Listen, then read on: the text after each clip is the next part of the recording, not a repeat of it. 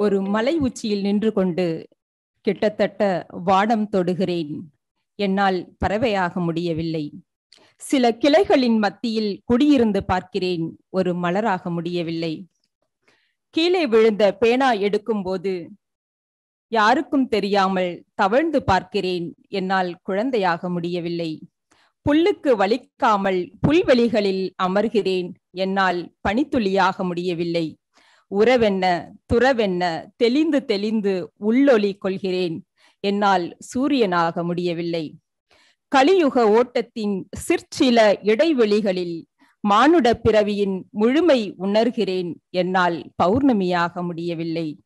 என்னை வீழ்த்த நினைப்பவருக்கு வாழ்த்து சொல்கிறேன். புதைக்க நினைப்பவரிடம் பூத்து நிற்கிறேன். என்னால் கடவுளாக முடியவில்லை.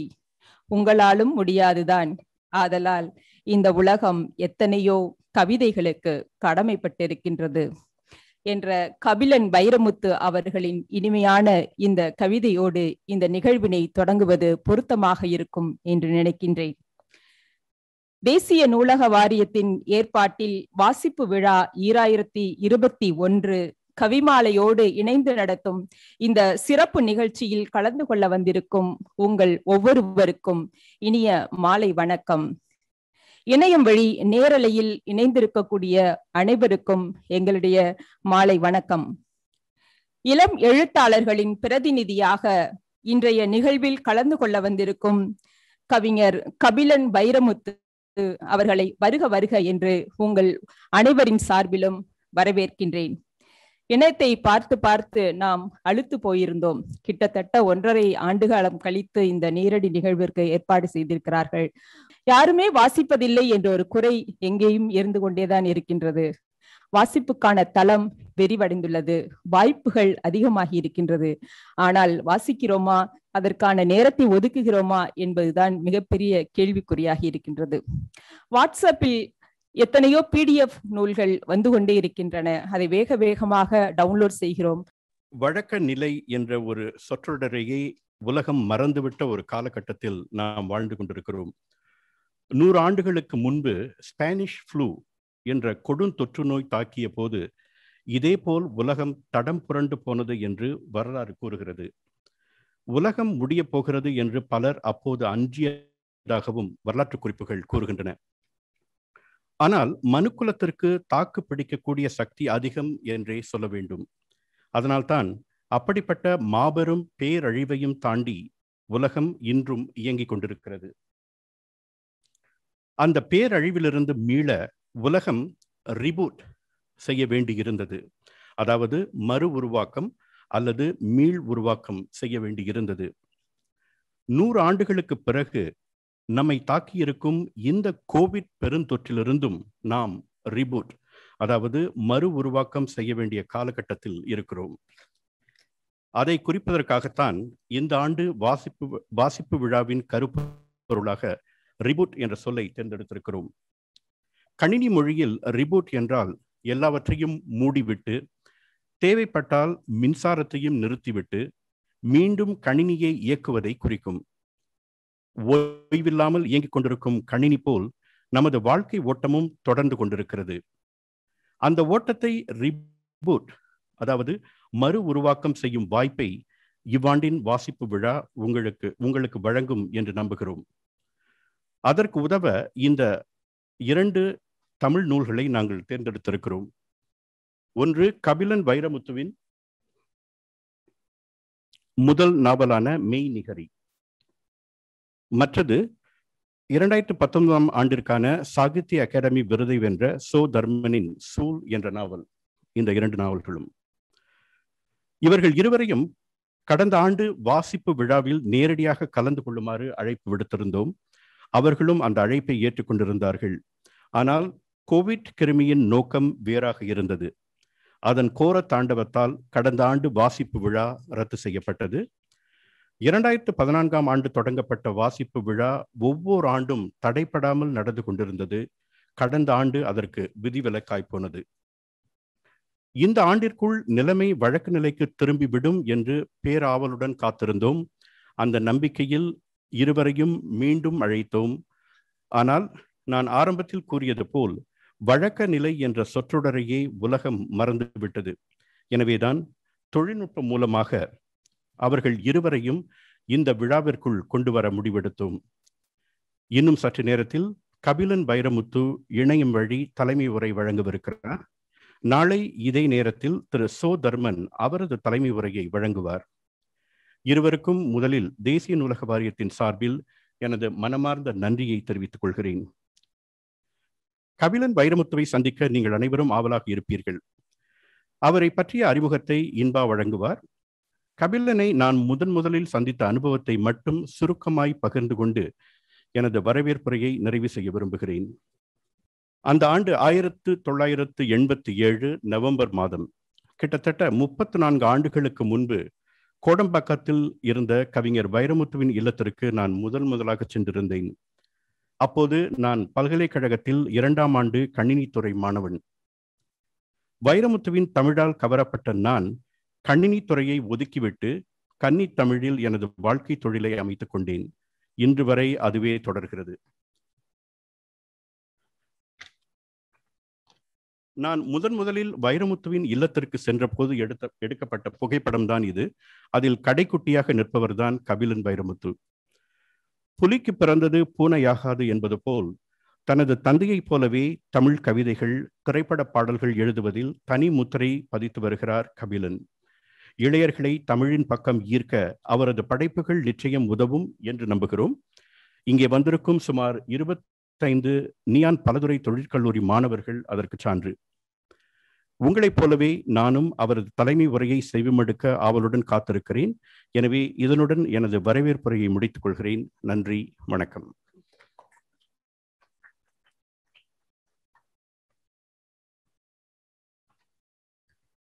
நன்றி பாண்டியன். அடுத்ததாக நீங்கள் ஆவலுடன் எதிர்பார்க்கும் தலைமை உரை வருகிறது. அதற்கு முன்பாக கபிலன் பற்றி ஏற்கனவே எல்லோரும் அறிந்திருந்தாலும் அவரை பற்றி முறையாக அறிமுகப்படுத்த வேண்டியது நம்முடைய கடமை என்பதால் அவரை பற்றின ஒரு சிறு அறிமுகம் இப்பொழுது. கபிலன் வைரமுத்து அவர்கள் தமிழ் திரைப்பட பாடலாசிரியர், கவிஞர், நாவலர், திரை வசனகர்த்தா, எழுத்தாளர் மற்றும் சமூக ஆர்வலர். இவர் பிரபல கவிஞர், பாடலாசிரியர் வைரமுத்து அவர்களின் இளைய மகன். ஆஸ்திரேலியாவில் இதழியல் பட்டம் பெற்றவர். தமிழில் தனியார் தொலைக்காட்சியின் பல நிகழ்ச்சிகளில் உருவாக்கத்தில் 3 ஆண்டுகளாக பங்கு வகித்தவர். தற்போது திரைத்துறையில் எழுத்தாளராகவும் பாடலாசிரியராகவும் முழு நேரமாக இயங்கிக் கொண்டிருக்கின்றார். கபிலன் தனது 18 வயதிலிருந்து எழுதி கொண்டிருக்கிறார். இவருடைய முதல் கவிதை தொகுதி உலகம் யாவையும் என்பது 18 வயதில் வெளியிடப்பட்ட முதல் கவிதை தொகுதி. என்றான் கவிஞன், மனிதனுக்கு அடுத்தவன், கடவுளோடு பேச்சுவார்த்தை, மழைக்கு ஒதுங்கும் மண் பொம்மை என்ற 5 கவிதை தொகுதிகளை வெளியிட்டிருக்கின்றார். பூமராங் பூமி, உயிர்ச்சொல், மெய்நிகரி ஆகிய 3 நாவல்களை வெளியிட்டிருக்கின்றார். கதை மற்றும் அம்பரா துணி என்ற 2 சிறுகதை தொகுப்புகளையும் இவர் வெளியிட்டிருக்கின்றார். 2014 கொச்சியில் நடந்த சாகித்ய அகாடமி வடகிழக்கு தெற்கு கவிதை மன்றத்தில் பங்கெடுத்திருக்கின்றார். இவருடைய மெய்நிகரியை தழுவி KV ஆனந்த் அவர்களின் இயக்கத்தில் விஜய சேதுபதி நடித்த கவன் திரைப்படம் உருவாகியது. மிக முக்கியமாக சிங்கப்பூர் தேசிய பல்கலைக்கழக பாடத்திட்டத்தில் இந்த நாவல் பாடமாக சேர்க்கப்பட்டுள்ளது. மக்கள் அணுக்க பேரவை என்ற மாணவர் அரசியல் இயக்கம் கண்டு அதன் மூலம் பெற்ற அனுபவத்தை இளைஞர்கள் என்னும் நாம் என்ற ஆவணப்படமாகவும் உருவாக்கி வெளியிட்டிருக்கின்றார். இவரை இப்போது கவிஞர் என்று அழைப்பதா, எழுத்தாளர் என்று அழைப்பதா, பாடலாசிரியர் என்று அழைப்பதா, திரைக்கதை ஆசிரியர் என்று அழைப்பதா, நாவலர் என்று அழைப்பதா? ஏன் இந்த குழப்பம்? இவரை ஒரு எழுத்து கலைஞர் என்று அழைக்கலாமா என்று யோசித்தேன். ஆனாலும் அது எனக்கு பற்றவில்லை. பன்முக படைப்பாளி என்பதே மிக பொருத்தமாக இருக்கும் என்று நான் நம்புகிறேன்.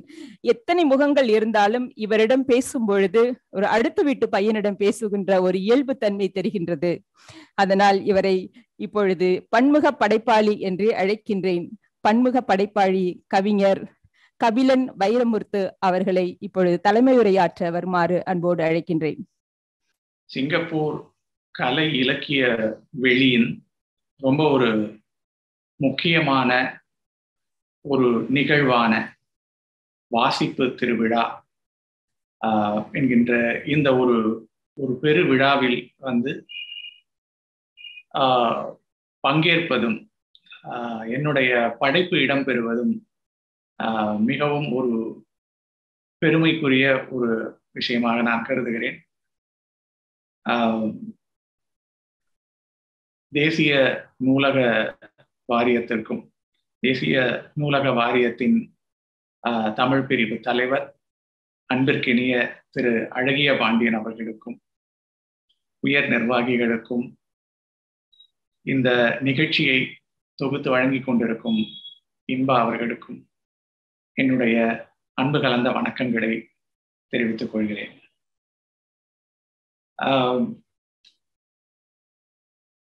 கவியரசு கண்ணதாசன் விழாவிற்காக சில ஆண்டுகளுக்கு முன்னால சிங்கப்பூருக்கு வந்திருந்தேன். அதுக்கப்புறம் இந்த வாசிப்பு திருவிழாவுக்கு நேரில் வரவேண்டிய இருந்தது. பட் இந்த கொரோனா தொற்றின் காரணமாக நேரில் வர இயலவில்லை. இந்த ஒரு தொழில்நுட்ப ரீதியான ஒரு சந்திப்பு இங்கே நிகழ்ந்து கொண்டிருக்கிறது.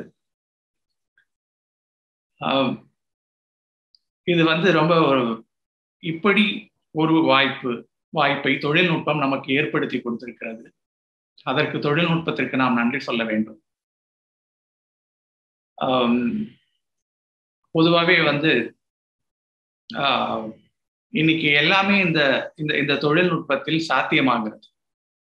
இன்னைக்கு என்னால் உங்களை பார்க்க முடிகிறது, உங்களால் என்னை பார்க்க முடிகிறது, நான் பேசுறது உங்களுக்கு கேட்குது, நீங்கள் பேசுறது எனக்கு கேட்கிறது. இப்படி நாளுக்கு நாள் இந்த தொழில்நுட்பத்தோட ஃபீச்சர்ஸ் வளர்ந்து கொண்டே இருக்கிறது. இதுல இன்னும் இல்லாத ஒரே ஒரு விஷயம் என்னன்னா, நானும் நீங்களும் கை குலுக்கி கொள்ள முடியாது. இந்த ஹேண்ட் ஷேக்ன்றது இன்னும் பாசிபிள் இல்லை. ஆனால் அதற்கும் ஆராய்ச்சிகள் நடந்து கொண்டிருப்பதாக கேள்விப்படுகிறேன். ஹேண்ட் ஷேக் அப்படின்றது என்ன? அது ஒரு ஸ்பரிசம்.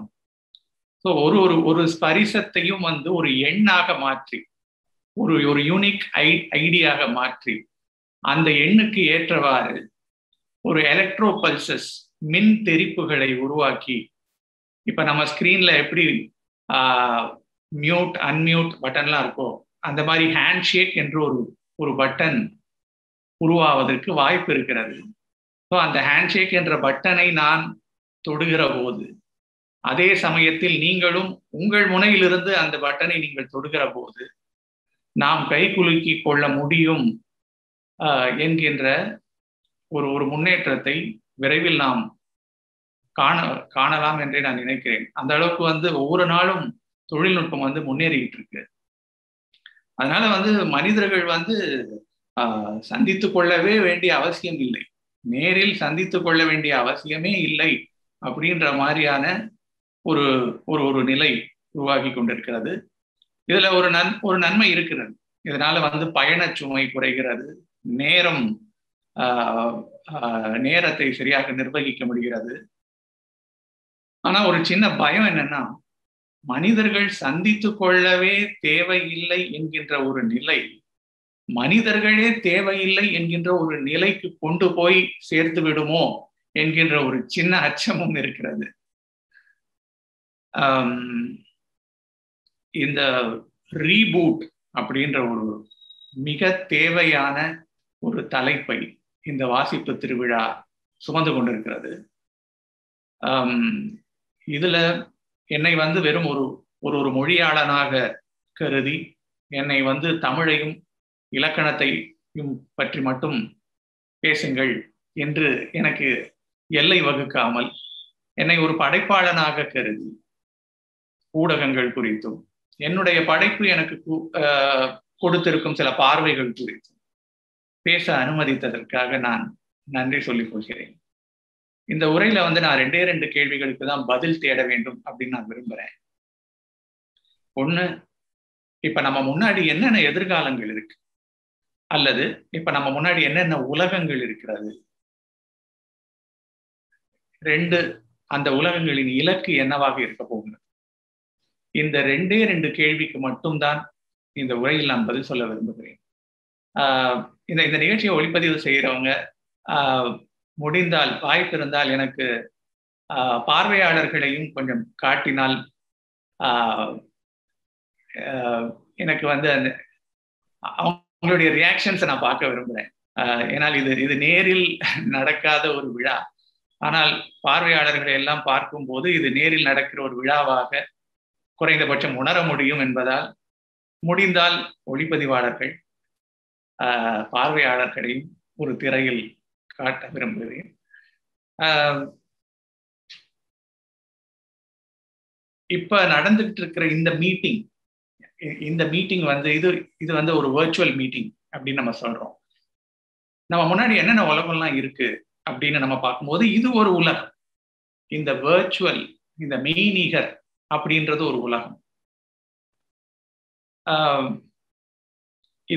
இதோட ஒரு படிநிலையை நம்ம பார்த்தோம்னா இது எங்க இருந்து ஆரம்பிக்குதுன்னா, முதல்ல இது கிடையாது.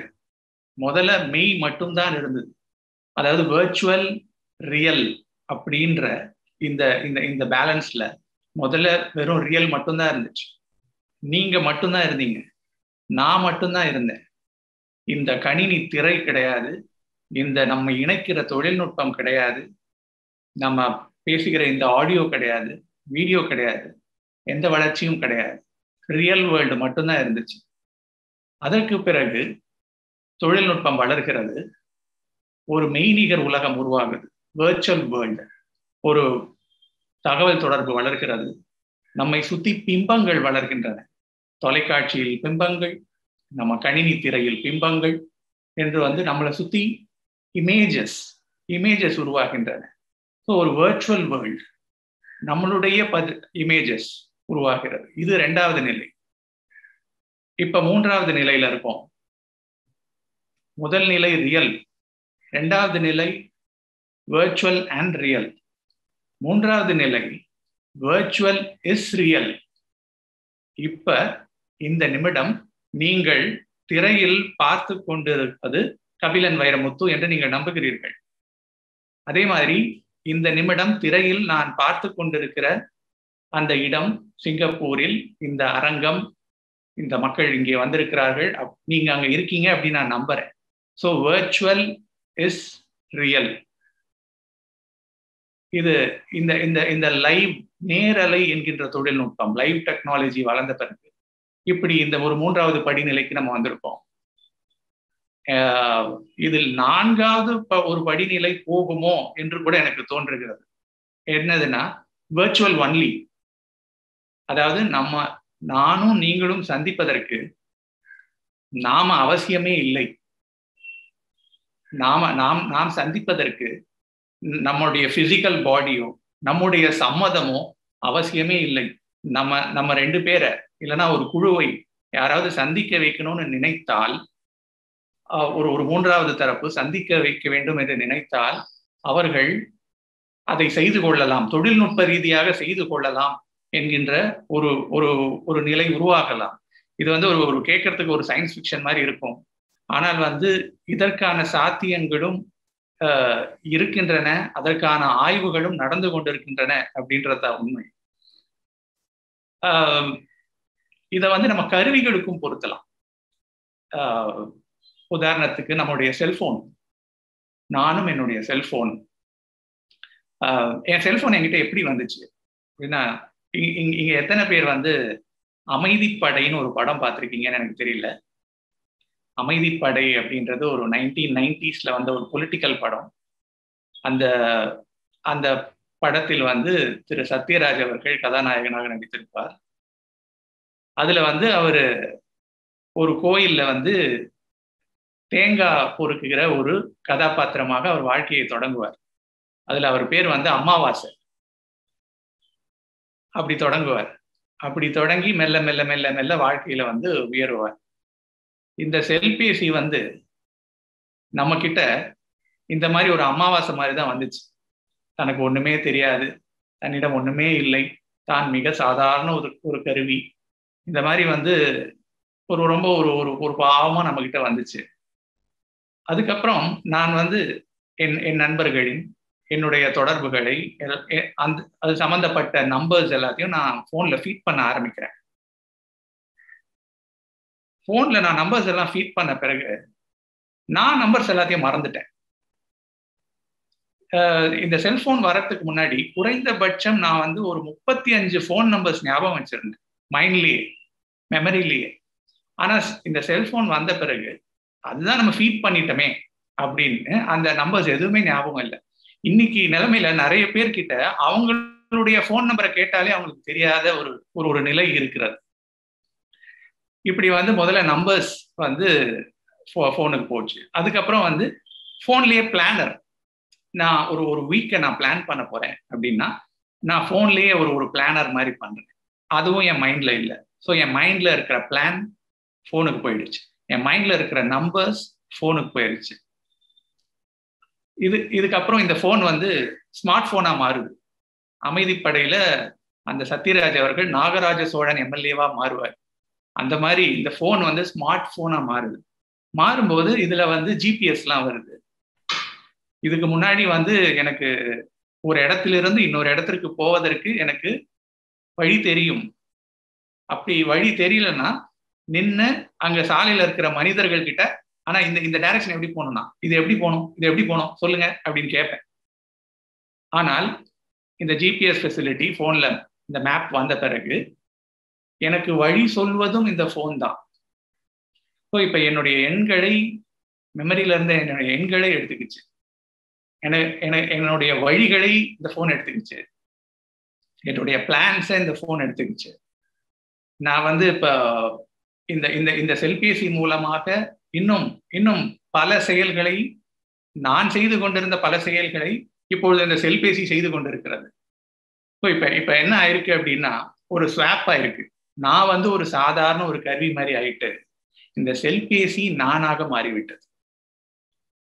ஸோ இந்த செல்பேசி கிட்டத்தட்ட வந்து ஒரு ஒரு ஒரு எந்திரனும் மனிதனும் கலந்த ஒரு நிலையை எட்டி கொண்டிருக்கிறது.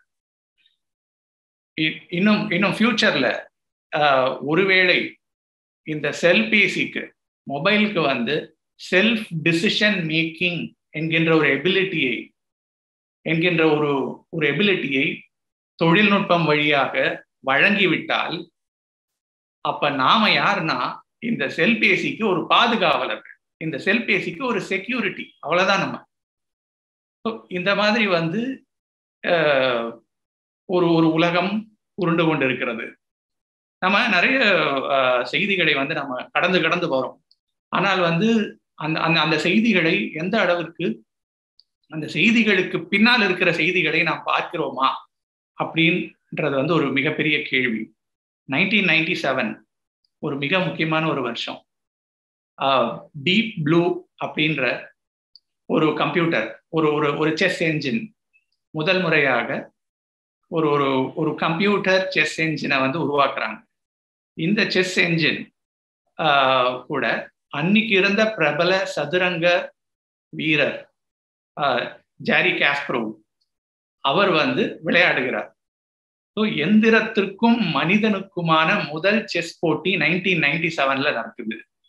இதில் சில போட்டிகளில் அந்த டீப் ப்ளூன்ற அந்த மெஷின் ஜெயிக்குது. இது வந்து ஒரு மிக முக்கியமான வரலாற்று தருணம். அதாவது மனிதனை எந்திரம் ஜெயிக்கிற ஒரு வரலாற்று தருணம். இது முடிஞ்சது. ஒரு 20 years லேட்டர், 2017, 2018, இப்ப 2 செஸ் என்ஜினுக்கு, 2 கணிப்பொறிகளுக்கு இடையே செஸ் போட்டி நடக்கிறது. ஒன்று வந்து ஆல்பா 0, ஒரு கணினியின் பெயர் ஆல்பா 0, இன்னொரு கணினியின் பெயர் ஸ்டாக் ஃபிஷ். ஸோ இந்த ஆல்பா 0க்கும் ஸ்டாக் ஃபிஷ்ஷுக்கும் போட்டி நடக்கிறது. இதில் ஆல்பா 0 என்கின்ற இந்த கணிப்பொறி தோக்கவே இல்லை. இது என்ன ஒரு பெரிய விஷயம். ஒரு மனுஷனுக்கும் ஒரு கம்ப்யூட்டருக்கும் செஸ் போட்டி நடந்து அதுல கம்ப்யூட்டர் ஜெயிக்குதுன்னா வாவ், யா, அது ஒரு நியூஸ். பட் 2 மெஷினுக்கும் நடுவுல ஒரு செஸ் போட்டி நடக்குது. அதுல யார் ஜெயிச்சா என்ன, யார் தோத்தா என்ன அப்படின்னு நாம் அதை கடந்து போக முடியாது. காரணம், அந்த போட்டிகளில் தோல்வியே சந்திக்காத ஸ்டாக் ஆல்பா 0க்கும் தோற்று போன ஸ்டாக் ஃபிஷ்ஷுக்கும், அவ்வப்போது தோற்று போன ஸ்டாக் ஃபிஷ்ஷுக்கும் 2க்கும் வித்தியாசம் இருக்கு. என்னதான் கம்ப்யூட்டரா இருந்தாலும் அந்த கம்ப்யூட்டருடைய இன்புட்ஸ், அந்த கம்ப்யூட்டருடைய ப்ரோக்ராமிங், அந்த கம்ப்யூட்டருடைய உள்ளீடுகளை வந்து மனிதர்கள் தான் கொடுக்க வேண்டும். நாம தான் அதை ப்ரோக்ராம் பண்ணி ஆகணும். அதுக்கு தெரியாது. நம்ம என்ன ப்ரோக்ராமிங் பண்றோமோ அந்த பேசிஸ்ல தான் கம்ப்யூட்டர்ஸ் ஃபங்க்ஷன் ஆகுது. ஸோ நம்மளுடைய மைண்ட்ல இருக்கிற கம்ப்யூட்டேஷன்ஸோட ஒரு சிமுலேஷன் தான் கம்ப்யூட்டர்ஸ். ஸோ அப்படி இருக்கும்போது இந்த ஸ்டாக் ஃபிஷ் என்கின்ற இந்த கணிப்பொறி, இந்த செஸ் என்ஜின் வந்து முழுக்க முழுக்க மனிதர்களால் பயிற்றுவிக்கப்பட்ட கணிப்பொறி, ஹியூமன் ட்ரெயின்டு கம்ப்யூட்டர்.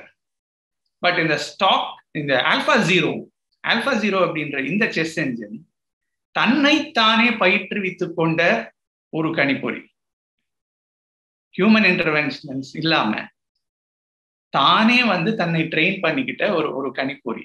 அது வந்து ரொம்ப இப்படி ஒரு செகண்ட்ஸ்குள்ள வந்து ஒரு 600 செஸ் மூவ்ஸை வந்து அதால லேர்ன் பண்ண முடிஞ்சிருக்கு. ஸோ இங்க நம்ம பார்க்க வேண்டிய இந்த செய்திக்கு பின்னால செய்தி நம்ம சொல்றோம் இல்லையா, மனிதர்களின் உதவியோடு மனிதர்களை ஜெயித்த எந்திரங்கள் முடிந்து போய் மனிதர்களின் உதவியே தேவையில்லாமல் மனிதர்களை ஜெயிக்கக்கூடிய எந்திரங்கள் நம்மை சுற்றி வளர்ந்து கொண்டிருக்கின்றன. ஸோ இது வந்து நம்ம சின்ன வயசுல இருந்தே நம்ம அப்பா அம்மா எல்லாம் நம்மளை சொல்லி வளர்ப்பாங்க, ரொம்ப காம்படிட்டிவ் வேர்ல்ட் இது அப்படின்னு சொல்லுவாங்க. ஸோ இப்போ இந்த காம்படிஷன் அப்படின்றது இன்னைக்கு மனிதர்களுக்கும் நடுவில் இருக்கிறத விட மனிதர்களுக்கும் எந்திரங்களுக்கும், இன்னும் சொல்லணும்னா மனிதர்களுக்கும் இந்த மெய்நிகர் உலகத்திற்கும் இடையே இருக்கிற ஒரு காம்படிஷன் வந்து ஒரு பெரிய காம்படிஷனா இருக்கு. ஸோ இதுல வந்து நம்ம வந்து ஒரு எப்படி பரிணமிச்சிருக்கோம் அப்படின்னா, மனிதர்களை எப்படி டிஃபைன் பண்ணும். மனிதர்கள் என்பவர்கள் வந்து உயிரோட்டம். உங்க உடம்புல உயிரோட்டம் இருந்தா நீங்க மனுஷங்க. ஸோ மனிதர்கள் என்பவர்கள் உயிரோட்டம். ஆனா இன்னைக்கு இன்றைய காலகட்டத்தில் மனிதர்கள் என்பவர்கள் ஒரு தகவல் ஓட்டம். இந்த என்டையர் ஒரு யூனிவர்ஸை வந்து ஒரு டேட்டா கிளவுடா நம்ம கன்சிடர் பண்ணோம்னா இதுல நாம வந்து ஒரு சின்ன ஃப்ளோ ஆஃப் இன்ஃபர்மேஷன். ஸோ அப்படிதான் வந்து இன்னைக்கு காலம் வந்து நம்மளை ரீடிஃபைன் பண்ணி வச்சிருக்கு. ஸோ இது ஒரு உலகம். ஸோ இப்படி ஒரு தொழில்நுட்ப உலகம் ஒன்று இருக்கு. நம்ம முன்னாடி என்னென்ன உலகம் இருக்கு அப்படின்னு நம்ம ஆரம்பிச்சோம் ஒரு பட்டியல். இப்படி ஒரு உலகம் இருக்கு, இதுதான் ஃபியூச்சரா இருக்க போகுது, இப்படிதான் உலகம் இருக்க போகிறது, இந்த மெய்நிகர் உலகம், எந்திர உலகம் இப்படியெல்லாம் தான் இருக்க போகுது அப்படின்னு நம்ம நினைச்சிட்டு இருக்கும் போது நமக்கு அங்க ஒரு அதிர்ச்சி காத்திருக்கிறது. பல 100 ஆண்டுகளுக்கு முந்தைய பழமைகளை, நம்முடைய பண்பாடியத்தை எல்லா நாடுகளும், பெரும்பாலான நாடுகள் திரும்பி பார்க்க ஆரம்பித்திருக்கின்றது. அதாவது நம்முடைய பழைய பண்பாடுகள், பழைய வாழ்வியல், மறந்து போன சம்பிரதாயங்கள், நம்முடைய 100 ஆண்டுகளுக்கு முன்னால இருந்த மருத்துவம், நம்முடைய பழைய சித்தாந்தங்கள், இதில் பழைய அரசியல், பழைய பகை எல்லாமே வருது. ஸோ நம்முடைய 100 ஆண்டுகளுக்கு பின்னாடி போய் திரும்பி பார்த்து மறுவாசிப்பு செய்கிற, நம்முடைய வரலாறுகளை மறுவாசிப்பு செய்து 500 வருஷம் முன்னாடி இல்ல 600 வருஷம் முன்னாடி இந்த நாடு எப்படி இருந்ததோ அது மாதிரியான ஒரு மாடலை நாம முன்வைக்க வேண்டும் என்கின்ற எண்ணத்தோடு உலகம் முழுக்க பலர் செயல்பட்டு கொண்டிருக்கிறார்கள். இதை வந்து நான் ரொம்ப விரிவாக பேச விரும்பவில்லை. காரணம், நான் இதை விரிவா பேசணும்னா இது வந்து வேறு ஒரு திசைக்கு போய்விடும். இதுல வந்து நன்மைகளும் உண்டு, தீமைகளும் உண்டு. இதுல இருக்கிற ஒரு நன்மையை மட்டும் நம்ம பேசுவோம். இன்னைக்கு எல்லா உலகத்திலையும் வந்து ஸ்மார்ட் சிட்டி அப்படின்ற ஒரு கான்செப்ட் ஒன்று இருக்கு. ஸோ ஸ்மார்ட் சிட்டி அப்படின்னா ஒரு ஊருக்கும், அது ஒரு நாடுக்கும் வேறுபடும். இப்ப ஒரு ஊரில் ஐரோப்பாவின் ஸ்மார்ட் சிட்டினா அதோடைய ஃபீச்சர்ஸ் வேறையா இருக்கு.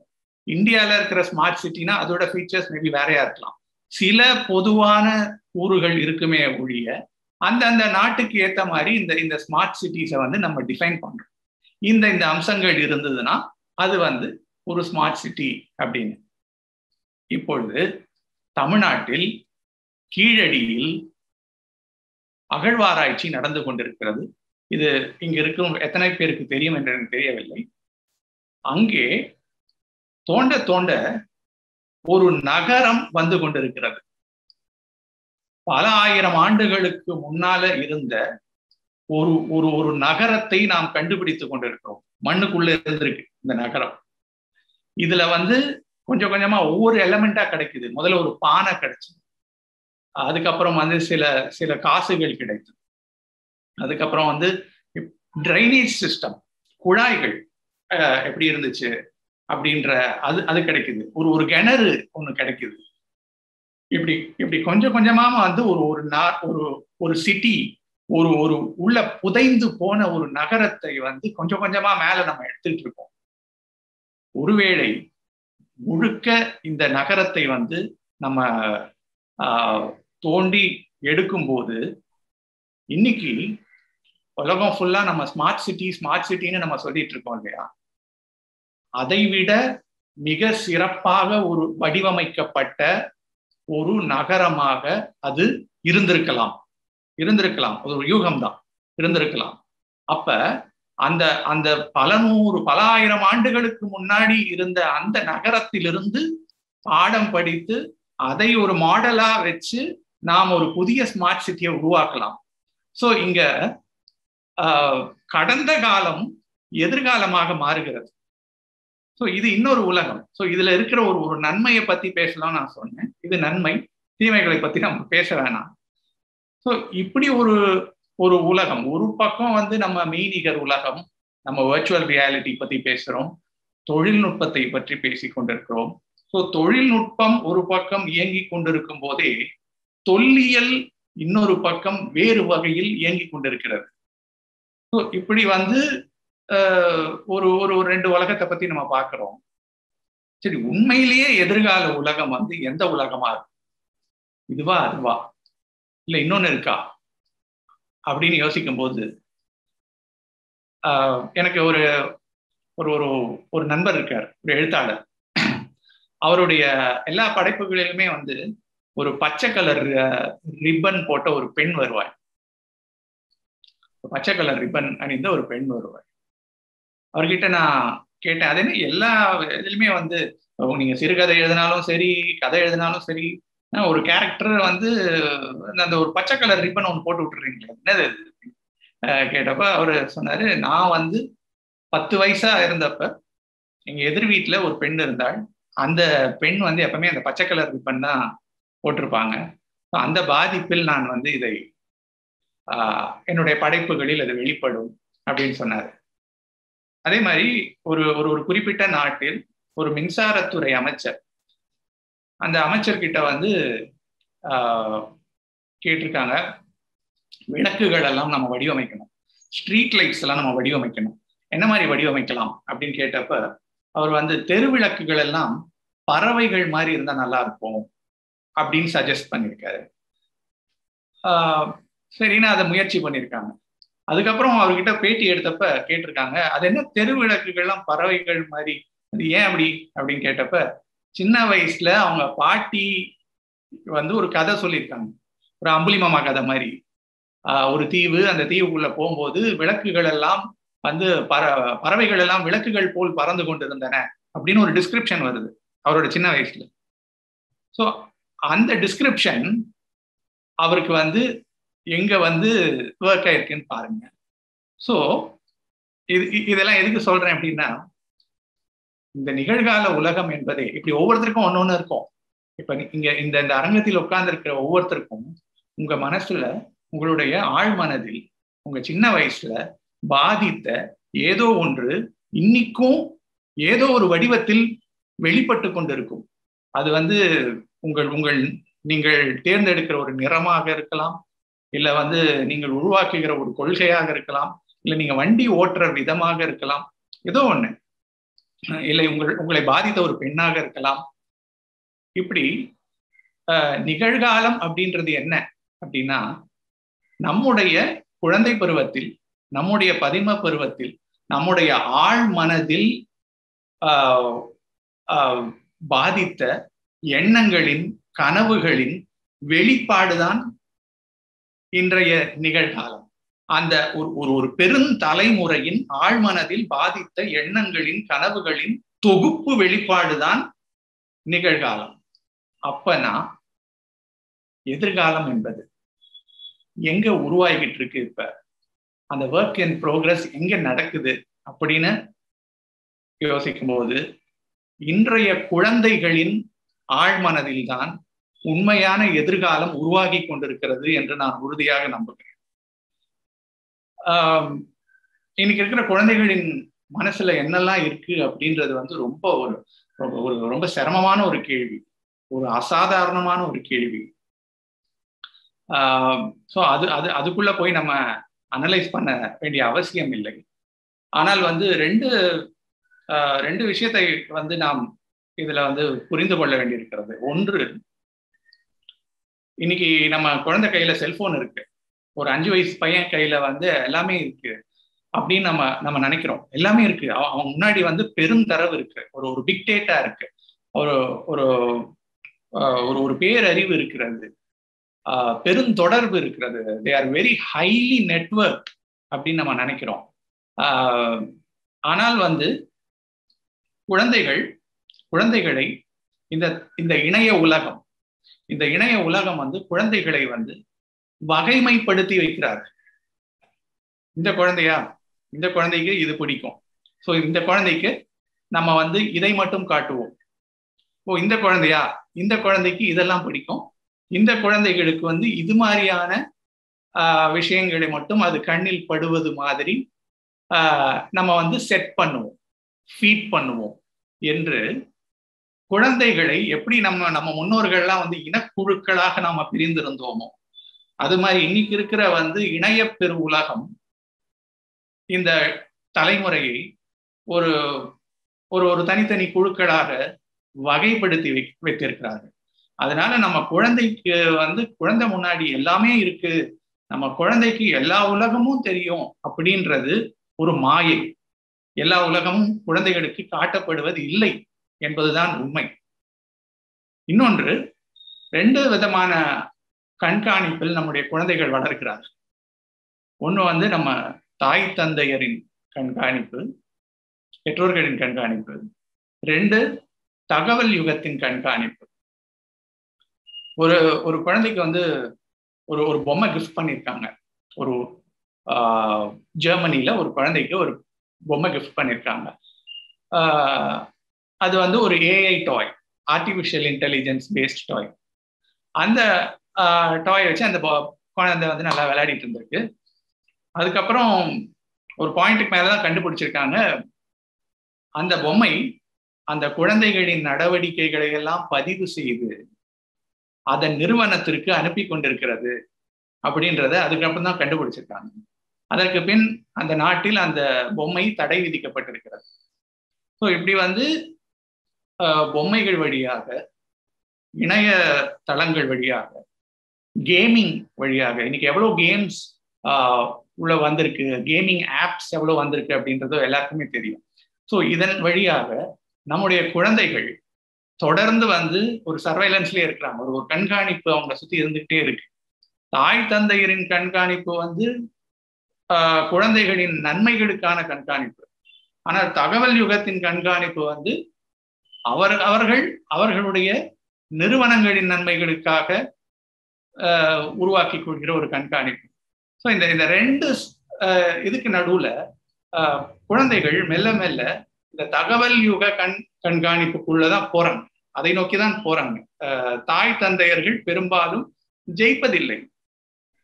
ஏன்னா ஒரு நம்மளுடைய களம் மிக பெரிதாக இருக்கிறது.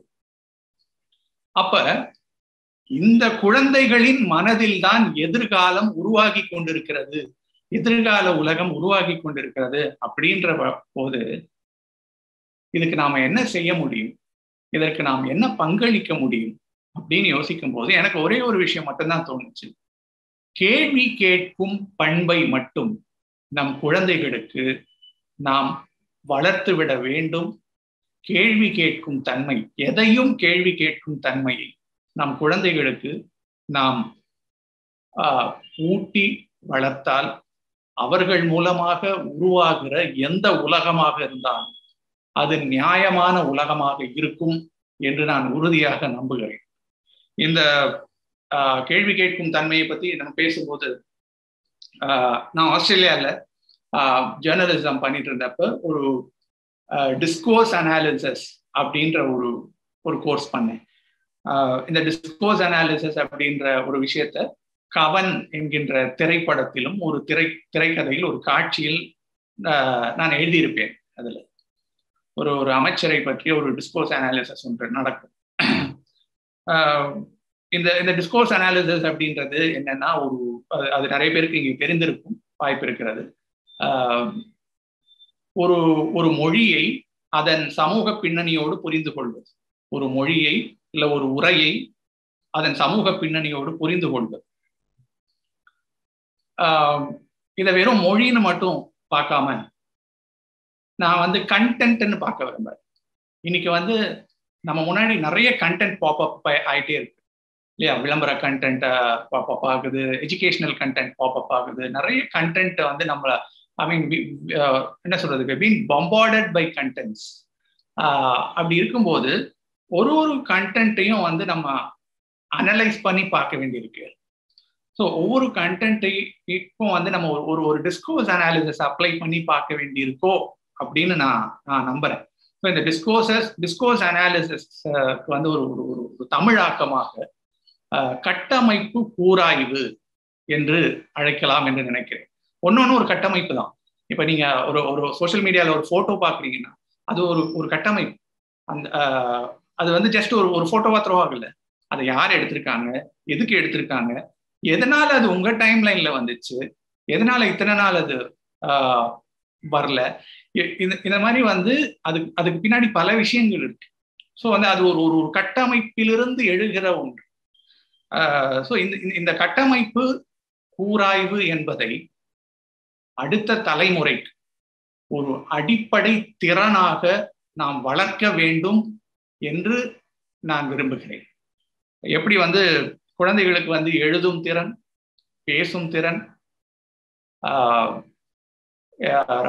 இந்த ஸ்கில்ஸ் எல்லாம் நம்ம அடிப்படைன்னு சொல்றோமோ, மேக்ஸ்ன்றது ஒரு அடிப்படை, எழுத்து திறன் அடிப்படை, பேசும் திறன் அடிப்படை அப்படின்னு சொல்றோமோ, அந்த மாதிரி இந்த டிஸ்கோர்ஸ் அனாலிசிஸ் தன்னை நோக்கி வருகிற ஒன்றை கேள்வி கேட்கிற, ஆய்வு செய்கிற அந்த ஒரு டிஸ்கோர்ஸ் அனாலிசிஸை ஒரு மிக முக்கியமான ஒரு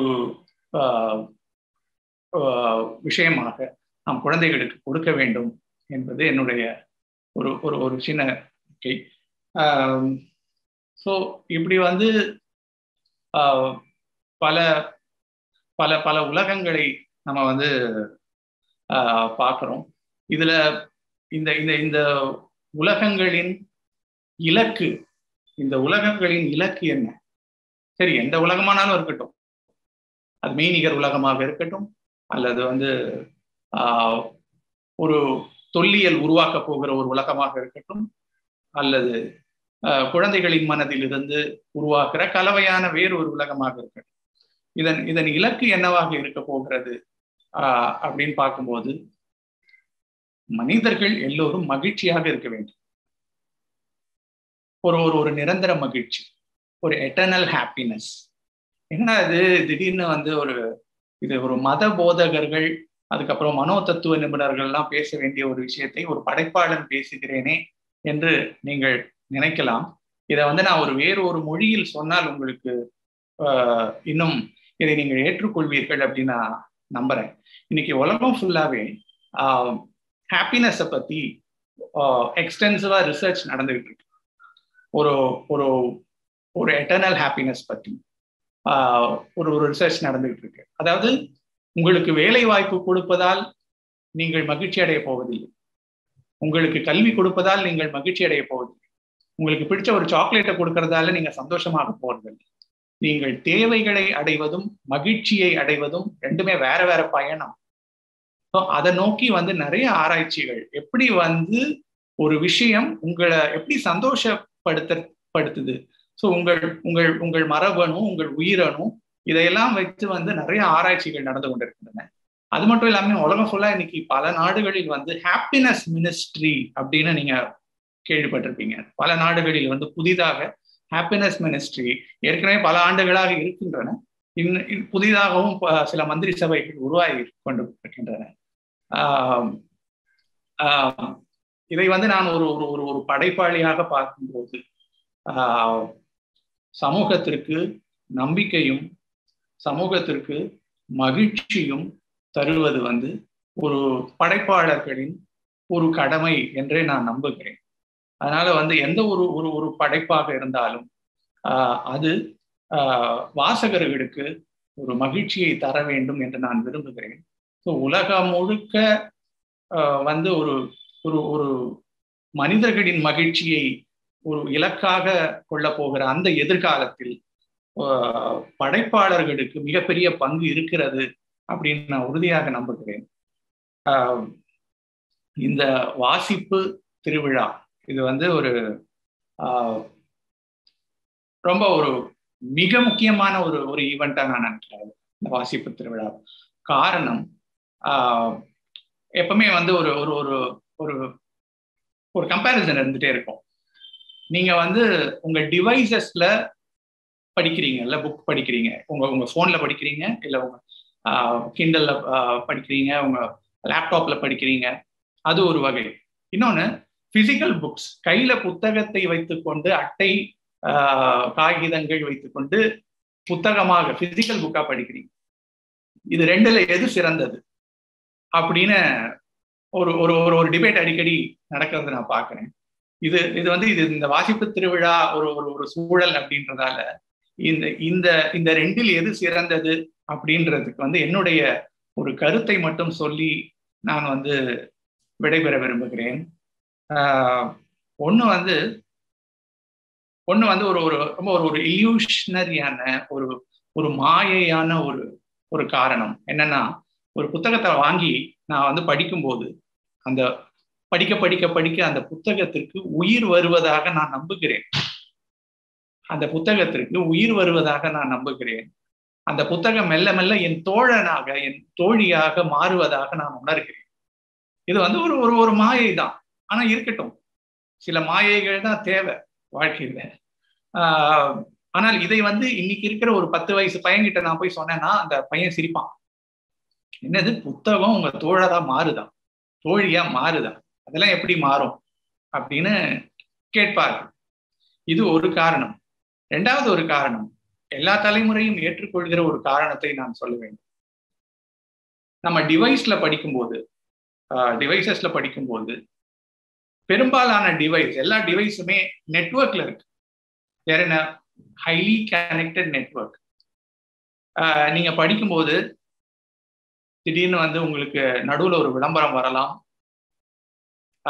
ஸ்கிப் ஆடு வரலாம், ஸ்கிப்பே பண்ண முடியாத ஆட் வரலாம்.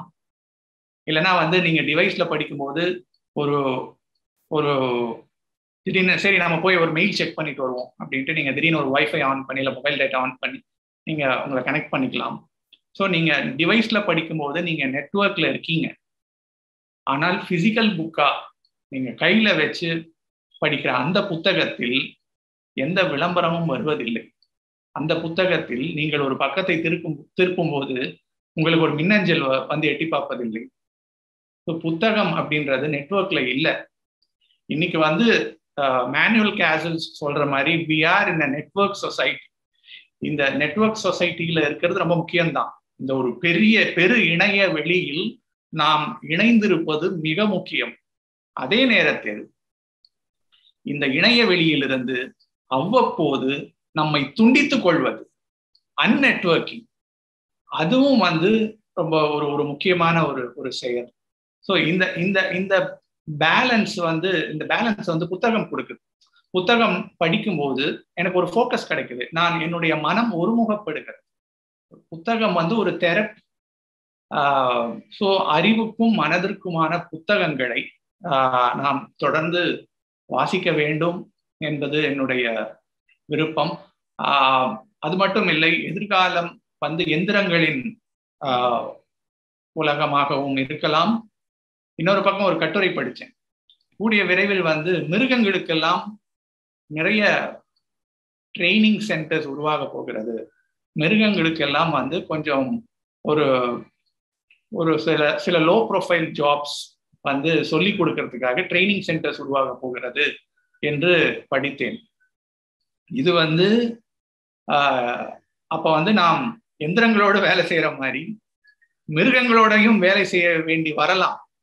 நம்ம போற அலுவலகத்தில் நமக்கு எதிரில் ஒரு பூனை வந்து ஒரு டேட்டா என்ட்ரி ஆப்ரேட்டரா உட்காந்துருக்கலாம். நம்ம பக்கத்துல வந்து ஒரு ஒரு மாடு வந்து வேற ஏதோ ஒரு வேலையை செஞ்சுட்டு இருக்கலாம் ஃபியூச்சர்ல. இதை அடிப்படையாக வைத்துதான் அம்பரா தூணி என்கின்ற என்னுடைய ஒரு சிறுகதையில் ஒரு ஒரு காட்சி வரும். ஒரு பூனை ஒண்ணு ஒரு அலுவலகத்தில் வேலை செய்து கொண்டது. ஸோ இந்த மாதிரி இருக்கலாம். ஸோ இப்படி இருக்கும்போது எந்திரங்களோடு எந்திரங்களாக, மிருகங்களோடு மிருகங்களாக இப்படியெல்லாம் வந்து மனிதர்கள் போகும்போது மனிதர்கள் மனிதத்தன்மையோடு இருப்பதுதான் மிகப்பெரிய ஒரு சவாலாக எதிர்காலத்தில் இருக்க போகிறது. மனிதர்களை மனிதத்தன்மையோடு வைத்திருக்க உதவ போகிற மிகப்பெரிய கருவி இலக்கியம், புத்தகங்கள். அதனால் இந்த வாசிப்பு திருவிழா அப்படின்றது வந்து தொடர்ந்து நடைபெற வேண்டும். இது பல நூறாண்டுகள் நடைபெற வேண்டும். இந்த என்னுடைய உரையில் நான் வந்து ஒரு சிதறு தேங்காய் மாதிரி நான் பேசியிருக்கேன். நான் வந்து மேடையில ஏறி பேசும்போது சில நேரங்கள்ல வந்து நம்ம ஒரு ஸ்ட்ரக்சர்டா பேசுவோம். ஒரு என்ன தலைப்போ அந்த தலைப்பை விட்டு கொஞ்சம் கூட வெளியில போகாம நம்ம பேசுவோம். ஆனால் நான் வந்து அதை இன்று கடைபிடிக்கவில்லை. ஒரு சிதறு தேங்காய், ஒரு தேங்காய் உடைச்சி அது அந்த சில்லு வேற வேற டைரக்ஷன்ல போகும் இல்லையா, அந்த மாதிரி நான் ஒரு தேங்காயை உடைத்திருக்கிறேன். அதில் ஒரு சில்லு தொழில்நுட்பத்தை நோக்கி போயிருக்கிறது, ஒரு சில்லு வந்து மகிழ்ச்சியை நோக்கி போயிருக்கிறது, ஒரு சில்லு மெய்நிகரை நோக்கி போயிருக்கிறது. ஆனால் இது எல்லாமே என்னன்னா எதிர்காலத்தை வேறு வேறு கண்ணோட்டத்தில் காணுகிற ஒரு முயற்சி தான். இந்த வேளையில் இந்த வாசிப்பு திருவிழாவில் தொடர்ந்து நடக்கிற எல்லா நிகழ்ச்சிகளும் வெற்றி பெற வேண்டும், அதில் எல்லோரும் முழுமையாக ஈடுபட வேண்டும் என்று சொல்லி விடைபெறுகிறேன். நன்றி, வணக்கம். புலிக்கு பிறந்தது பூனை ஆகுமான்னு சொல்லுவாங்க. இந்த மாதிரி கடன்னு ஒரு தீர்க்கமான ஒரு ஆழமான பார்வை, ஒரு மெய்நிகர் உலகத்தை பத்தி ரொம்ப அழகான ஒரு உரை கொடுத்தீங்க. மிக்க நன்றி கபிலன். ஆனா நீங்க இந்த கடைசியில சொன்னீங்க இல்லையா, அந்த பூனை டேட்டா என்ட்ரி போடுறதுல எங்களால கற்பனை கூட பண்ணி பார்க்க முடியல. ரொம்ப அழகான ஒரு உரை. நிறைய குறிப்புகள் நான் எடுத்து வச்சிருக்கிறேன் அவர் பேசினதுல இருந்து. இப்ப நம்ம கலந்துரையாடலுக்கு விரைவா போயிடலாம்னு நினைக்கிறேன். இந்த குறிப்புகளோட சேர்த்து நம்ம அப்படியே கலந்துரையாடலையும் கலந்து போய்க்கலாம். இதுல யாராவது இந்த கேள்விகள் கேட்கறதுக்கு விருப்பப்படுறீங்களா? கபிலன் கிட்ட யாராவது கேள்விகள் கேட்கணும்னு ஆசைப்படுறவங்க? இல்லைன்னா நான் நிறைய கேள்வி வச்சிருக்கிறேன். அப்படி இல்லைன்னா நீங்க கேட்கலன்னா நானே கேட்டுருவேன். யாருக்காவது வாய்ப்பு? யாராவது கேள்வி கேட்க விரும்புறீங்களா? முதல் கேள்வி நானே, ஒரு ஐஸ் பிரேக்கர் நானே கேட்கிறேன். கபிலன், நீங்க சொல்லுங்க, மெய்நிகரி நாவல் இருக்கு இல்லையா, அந்த நாவல்ல என்ன சிறப்பு? ஏன்னா இது வந்து ஒரு இந்த ஆண்டு வந்து வாசிப்பு விழாவில் ஒரு சிறப்பான நூல் அப்படின்னு சொல்லி தேர்ந்தெடுத்திருக்காங்க. அது மட்டும் இல்லாம பல்கலைக்கழகத்துல பாடமா வச்சிருக்காங்க. அதுல என்ன சிறப்பு இருக்கு நீங்க நினைக்கிறீங்க? அதை பத்தி சொல்லுங்களேன்.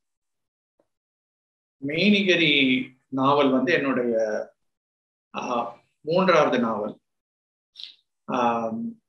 அந்த நாவல்ல வந்து 70% என்னுடைய சொந்த அனுபவம், ஒரு 30% என் நண்பர்களின் அனுபவம். எப்பவுமே நம்ம அனுபவங்களிலிருந்து எழுகிற எந்த ஒரு படைப்பா இருந்தாலும் அது ரொம்ப உண்மையான ஒரு படைப்பாக இருக்கும். மெய்நிகரி அண்ட் அதுக்கப்புறம் அதை தழுவி வந்த கவன் திரைப்படம், இது ரெண்டுமே வந்து மிக முக்கியமான படைப்புகளா நான் பார்க்கிறேன். காரணம், இன்னைக்கு வந்து ஊடக உலகமாக இது இருக்கிறது. நம்ம சுத்தி வந்து ஆயிரம் ஊடகங்கள் இயங்கிக் கொண்டிருக்கின்றன. அண்ட் இந்த ஊடகங்களை விட்டு நம்ம தள்ளி இல்லை. இந்த ஊடகங்கள் தான் நம்மளுடைய நம்பிக்கையை நிர்ணயிக்கிறது. ஊடகங்கள் சொல்றதை நம்ம நம்புறோம். இந்த ஊடகங்கள் சொல்றத பலர் வந்து ஏற்றுக்கொள்கிறோம். அதை கேள்வி கேட்பவர்கள் ரொம்ப சிலர் தான். அப்படி இருக்கும்போது ஊடக உலகத்திற்குள் என்னென்ன நிகழ்கின்றன, அதுவும் குறிப்பா ஊடக உலகத்தின் நிர்வாக முகம் என்ன அப்படின்றத வந்து மெய்நிகரி மிக தெளிவாக எடுத்துரைத்த ஒரு நாவல். அண்ட் வந்து அது ஒரு படமா, ஒரு கவன் அப்படின்ற ஒரு திரைப்படமா வந்தப்ப அது வந்து ஒரு மிக முக்கியமான ஒரு விழிப்புணர்ச்சியை மக்கள் மத்தியில் ஏற்படுத்தியது. அதனால வந்து அது ஒரு நன்றி. ஏன்னா அது வந்து ஒரு கார்ப்பரேட் வேலை, அதனுடைய கலாச்சாரம், சிக்கல் அப்படி எடுத்துக்கலாம். அத ஒரு கார்ப்பரேட் கலாச்சாரம், அதில் இருக்கக்கூடிய சிக்கல்கள், தீர்வுகள் அப்படின்னு எடுத்துக்கலாம். அப்படியே எடுத்துக்கலாம். இன்னொரு ஒரு முக்கியமான விஷயம், நான் அதை எழுதும் போதே வந்து மீடியாக்குள்ள வரணும்னு நினைக்கிற ஸ்டூடெண்ட்ஸ், அத மீடியாவை வந்து ஒரு பெரிய ட்ரீமா வச்சுக்கிட்டு உள்ள வரணும்னு நினைக்கிற ஸ்டூடெண்ட்ஸுக்கு இந்த மெய்நிகரின்ற புக்கு வந்து ஒரு கைட் புக்கா, ஒரு ஹேண்ட் புக்கா இருக்கணும் அப்படின்னு நினைச்சுதான் நான் எழுதினேன். அதுல பாத்தீங்கன்னா வெறும் கதை மட்டும் இருக்காது, நிறைய தகவல்கள் இருக்கு. டிஆர்பி எப்படி கால்குலேட் பண்றாங்கன்ற டீட்டெயில்டான ஒரு சாப்டர் ஒன்று இருக்கும். அதே மாதிரி வந்து ஒரு ப்ரோக்ராம் எப்படி உருவாகுது, ஒரு ப்ரொடக்ஷன் எப்படி இருக்கு அப்படின்றது வந்து ரொம்ப டீட்டெயில்டா இருக்கும். என்னென்ன மைக் யூஸ் பண்றாங்க, என்ன கேமரா யூஸ் பண்றாங்க, இந்த மைக் ஏன் யூஸ் பண்றாங்க, அந்த கேமரா ஏன் யூஸ் பண்றாங்க. ஸோ வந்து மெய்நிகரி அப்படின்றது வந்து அது வெறும் ஒரு ஃபிக்ஷன் கிடையாது, அது ஒரு எஜுகேஷன். அதுல ஒரு கல்வியும் இருக்கு. அது வந்து மாணவர்களுக்கு கொடுக்க வேண்டும் அப்படின்ற ஒரு நோக்கத்தோடு நான் அதை எழுதினேன். அது படமாகவும் ஆச்சு, பாடமாகவும் ஆச்சு.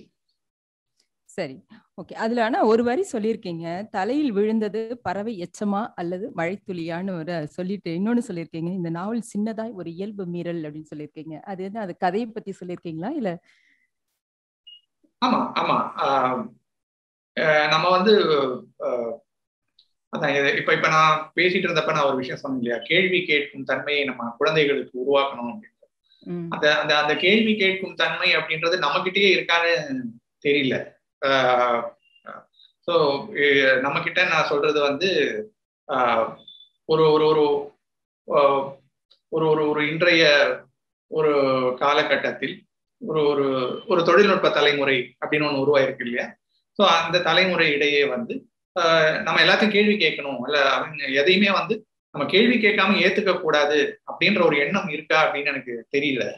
அப்படி ஒரு எண்ணத்தை உருவாக்க வேண்டும் அப்படின்றது அந்த புத்தகத்தின் நோக்கம். அதுதான் அந்த வரி. சரி. வேற யாருக்கும் ஏதாவது கேள்வி இருக்கா? கங்கா, ஒரு கேள்வி சொல்லுங்க.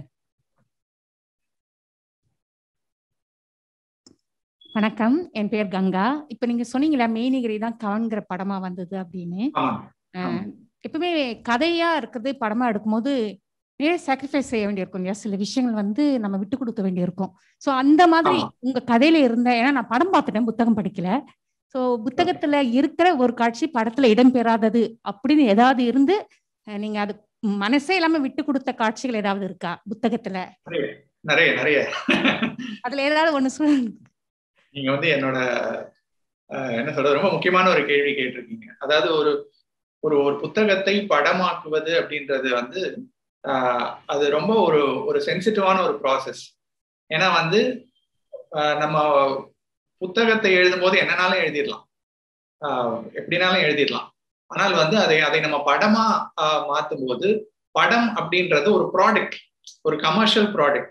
அதை சுத்தி ஒரு பிஸ்னஸ் இருக்கு, அதை சுத்தி ஒரு ப்ரொடியூசர் காசு போடுறாரு, அதை சுத்தி வந்து இந்த மாதிரி விஷயங்கள்லாம் நிறைய இருக்கு. ஸோ அப்படி இருக்கும்போது நம்ம எழுதுற எல்லாத்தையும் நம்ம படமாக்கிட முடியாது. ஸோ இந்த புத்தகத்திற்கும் படத்திற்கும் வித்தியாசங்கள் உண்டு. புத்தகத்தில் இருக்கிற அடிப்படை கதாபாத்திரங்கள், அடிப்படை கதை, அது எல்லாத்தையும் அப்படியே வச்சுக்கிட்டு அதன் மேல் நாங்க வந்து புதுசா ஒரு திரைக்கதையை எழுதினோம். இயக்குனர் KV ஆனந்த் அவர்கள், எழுத்தாளர்கள் சுபா, நான் எல்லாம் சேர்ந்து ஒரு புது திரைக்கதையை எழுதினோம். இந்த நேரத்துல நான் KV ஆனந்த் அவர்களை நினைத்து கொள்ள விரும்புகிறேன். இன்னைக்கு வரைக்கும் வந்து அவர் இல்லை அப்படின்ற ஒரு விஷயத்தை என்னால நம்பவே முடியல. அவருடைய சில பிரிவுகள் எல்லாமே, உறவுகள் எல்லாமே பிரியத்தான் என்றாலும் எல்லா பிரிவுகளையும் ஏற்றல் இயலவில்லை அப்படின்னு அவர் கவிதை எழுதியிருக்கார். அந்த மாதிரி வந்து அவருடைய பிரிவை வந்து என்னால ஏற்றுக்கொள்ளவே முடியவில்லை. அவர் இருக்கிறார். அவர் சொல்லிக் கொடுத்த பல விஷயங்களை தொடர்ந்து நாங்கள் செய்வோம். அதன் வழி அவர் வாழ்வார் அப்படின்னு நான் உறுதியா நான் நம்புறேன். ஸோ வந்து அந்த படம் வந்து அப்படி உருவாச்சு. இதுல நான் மெய்நிகரில வந்து இருக்கிற சில கேரக்டர்ஸை வந்து இதுல படத்துல வந்து இப்ப மெய்நிகரில ஒரு இருக்கிற ஒரு 3 கேரக்டரை படத்துல ஒரே கேரக்டரா மாத்திருக்கோம். அதாவது 3 கேரக்டருக்குரிய குணாதிசயங்களை ஒரே கேரக்டருக்கு கொடுத்துருப்போம். அந்த மாதிரி வந்து சில ஆல்ட்ரேஷன்ஸ் எல்லாம் நிறைய பண்ணி அதுல வந்தது. நிறைய விஷயங்களை வந்து அப்படியே ரீடைன் பண்ணிருந்தோம். மெய்நிகரில வந்து அந்த வர்ற ஹீரோ வந்து எப்பவுமே 2 சட்டை போட்டிருப்பாரு. உள்ள ஒரு டிஷர்ட் மாதிரி ஒன்று போட்டிருப்பாரு, வெளியே ஒரு ஷர்ட் போட்டிருப்பாரு. அது வந்து கவன்ல பாத்தீங்கன்னா விஜய் சேதுபதி அதே மாதிரி போட்டிருப்பாரு. ஸோ அந்த மாதிரி சில பேசிக் விஷயங்கள்லாம் கூட ரீடைன் பண்ணியிருந்தோம். ஆனால் வந்து குறிப்பா படத்துடைய செகண்ட் ஹாஃப் வந்து நிறைய புதுசா எழுதப்பட்ட காட்சிகள். படத்துடைய ஃபர்ஸ்ட் ஹாஃப் வந்து பெரும்பாலும் மெய்நிகரி, படத்தோட செகண்ட் ஹாஃப்ல மெய்நிகரி கொஞ்சம் இருக்கும். ஓகே, வேற யாருக்கும் எதுவும் கேள்வி இருக்கா?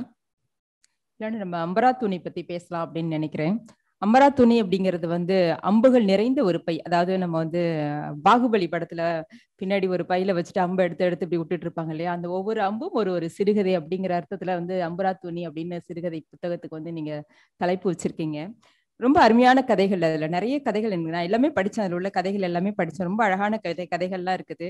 அந்த அனுபவத்தை பத்தி சொல்லுங்களேன். ஏன்னா அந்த கதைகள் பாத்தீங்கன்னா ஒரு சில கதைகள் 1800 நடக்கிற கதைகளா இருக்குது, ஒரு சில வந்து 3000 நடக்கிற கதைகள் டக்குன்னு அடுத்த ஜம்ப் ஒண்ணு போயிடுது. அப்புறம் அந்த ஒரு வள்ளி கதை ரொம்ப அழகான கதை, ரியான் கதை ரொம்ப ரொம்ப அற்புதமான கதைகள், ரயான் கதை ரொம்ப அழகான ஒரு கதை. எப்படி அந்த ஜம்ப் நீங்க கதை களத்தை வந்து எப்படி தேர்ந்தெடுக்கிறீங்க அப்படின்னு சொல்ல முடியுமா? ஏன்னா வரலாற்று சம்பவங்கள் நிறைய இருக்குது உங்களுடைய கதை, ஒவ்வொரு கதைக்கும் பின்னாடியும் ஒரு சம்பவம் இருக்கு. அந்த சம்பவத்தை நீங்க வந்து ஒரு புனைவா மாத்துறீங்க. உங்க கதைகள் படிக்கும்போது எனக்கு தோணுது என்னன்னா, சுஜாதா தான் வந்து முதல்ல அறிவியல் புனைவுகள் நிறைய எழுதினது வந்து சுஜாதா. அவருடைய அந்த கதை பாணி, அந்த கதை சொல்லல் முறை வந்து உங்களுடைய அந்த கதைகள்ல இருக்கிற மாதிரி எனக்கு படுது. இந்த தலைமுறை எழுத்தாளர்களுக்கு நீங்க எழுதுற கதைகள் வந்து ஒரு பெரிய அட்ராக்ஷன் கொடுக்கும் அப்படின்னு எனக்கு இந்த கதைகள்லாம் படிக்கும்போது தோணுது. அதை பத்தி உங்களுடைய அனுபவத்தை சொல்லுங்களேன். எழுத்தாளர் சுஜாதா அவர்களை பத்தி நீங்க சொல்லும் போது எனக்கு அவரோடு மேடையில இருந்த ஒரு நினைவெல்லாம் வருது. என்னுடைய 4வது புத்தகம் கடவுளோடு பேச்சுவார்த்தை அப்படின்ற ஒரு கவிதை புத்தகத்தை வெளியிட்ட அந்த விழாவிற்கு அவர் வந்திருந்தார், பேசினாரு. அப்ப அவர் சொன்னாரு என்கிட்ட, எழுது, நீ டெஃபினட்டா நீ சினிமாவுக்கு போயிடுவ, சினிமாவுக்கும் போய் நீ எழுதுவ, ஆனா தயவு செய்து கவிதைகள் எழுதுறதை மட்டும் நிறுத்திடாத அப்படின்னு ஒரு அட்வைஸ் பண்ணாரு. ரொம்ப ஒரு ஸ்வீட்டான ஒரு அட்வைஸ், அது மறக்கவே முடியாது. அது டெஃபினட்டா அவர் வந்து பல எழுத்தாளர்களுக்கு ஒரு பெரிய இன்ஸ்பிரேஷன். அம்பரா துணி வந்து ஒரு ரொம்ப சின்ன ஒரு புத்தகம் தான், அது பக்கங்கள்லாம் ரொம்ப கம்மி தான். ஆனா வந்து அந்த 15 கதைகளும் கிட்டத்தட்ட ஒவ்வொரு கதையையும் ஒரு நாவலாகவே எழுதலாம். ஒவ்வொரு கதையும் கொஞ்சம் அப்படி உள்ள ஒரு கதை, அந்த கதாபாத்திரங்களை வளர்த்து அந்த காட்சிகளை வளர்த்து நம்ம எழுதணும்னா அது ஆக்சுவலி வந்து அது ஒரு 15 புக்கு.